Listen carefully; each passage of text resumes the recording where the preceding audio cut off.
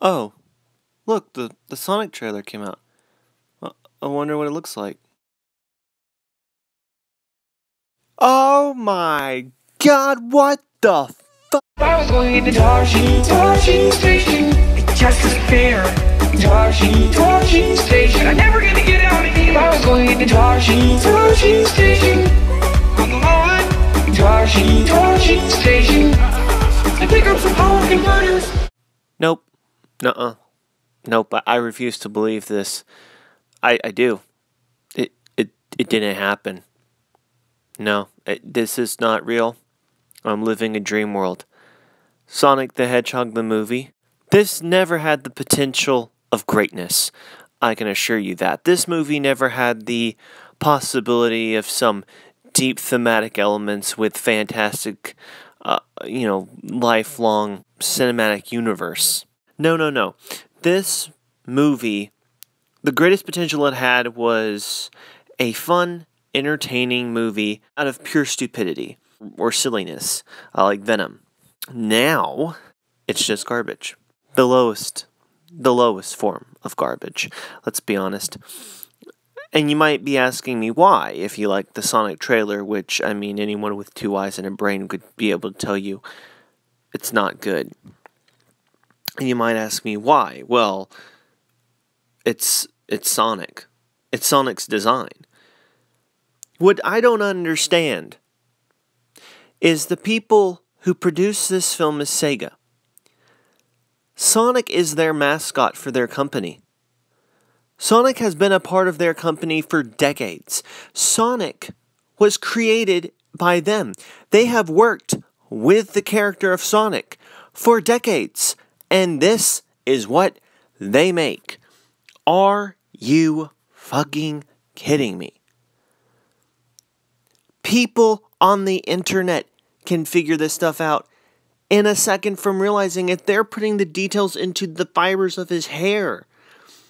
And they can't even see the glaring biggest problem? Hello? Wake up and smell the daffodils. Wake up.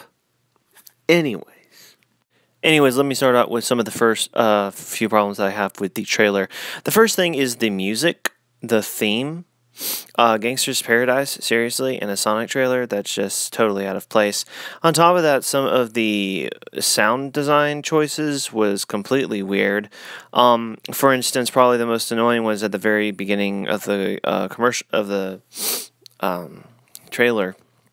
These rings pop up instead of the stars for the Paramount logo, and that's a really cool design, and I really like that choice. It's really interesting, but the sound of the rings comes in like halfway through, and it just sounds really cut and paste, and it sounds really weird. Now, if they were like coming in like fluidly, almost like a river, and it came in like really like flowing, then it'd sound really good. But it just like they were like going, and then there was no sound, and then all of a sudden, bring, and it's like, okay, you should have started, as soon as they started coming onto the screen.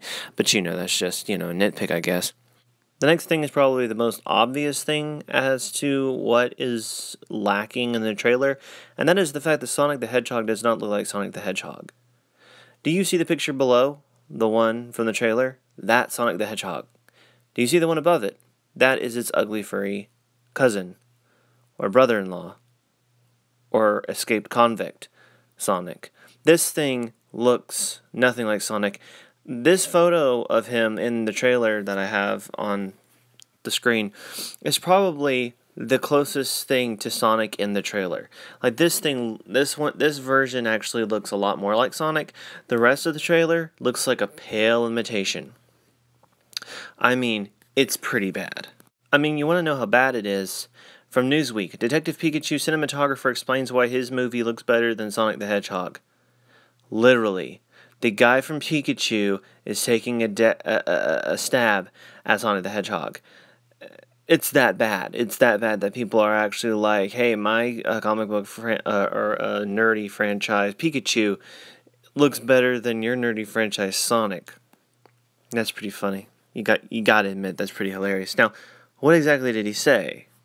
He stated, If all we're talking about is how these two films look, our film is better than Sonic the Hedgehog, and I'm sorry.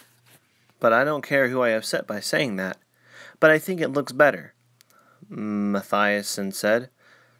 There's no reason why you can't shoot a film like Detective Pikachu or Sonic the Hedgehog on film. If you had, Sonic the Hedgehog would look more realistic. I look at Sonic the Hedgehog and just go, yeah, whatever. Which I'm pretty sure most of us would have to agree with. Actually, no, when I first saw Sonic the Hedgehog, I legit was like, violated. And I'm sorry for all of you who had to see the trailer and also were violated. On top of that, I'm really sorry for the furry community. Finally, you have a film for yourself where you have a furry in it and they just completely F it up. Completely. Now, an interesting phenomenon has happened that people on the internet have actually gone out and changed some of the stuff in regards to the trailer in order for him to become more like his typical video game self, and I really like these photos. This one here has him with bigger eyes and sharply pointed teeth. Pretty generic, but you know, already you can tell the eyes look a lot more Sonic-like than the last ones. The other ones look more like a rodent. Look how awesome the picture on the left is from the picture on the right. Sadly, the film that we're going to be getting is not the film on the left, but rather the film on the right. This is absolutely pathetic. It's so sad. This movie's going to lose money. There isn't going to be a sequel. Whoever's making this film, they should already know that. Don't try setting it up for a sequel.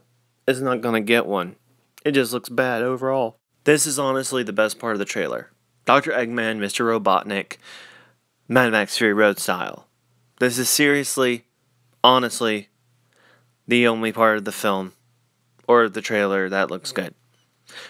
By the way, why doesn't Sonic have his iconic shoes and gloves? I don't know, it's weird. I just saw it and I was like, this looks too human, in my opinion. Looks a little weird. So you might be asking, Oscar-nominated a-hole, are you going to go see this film when it comes out in November? Hell to the no.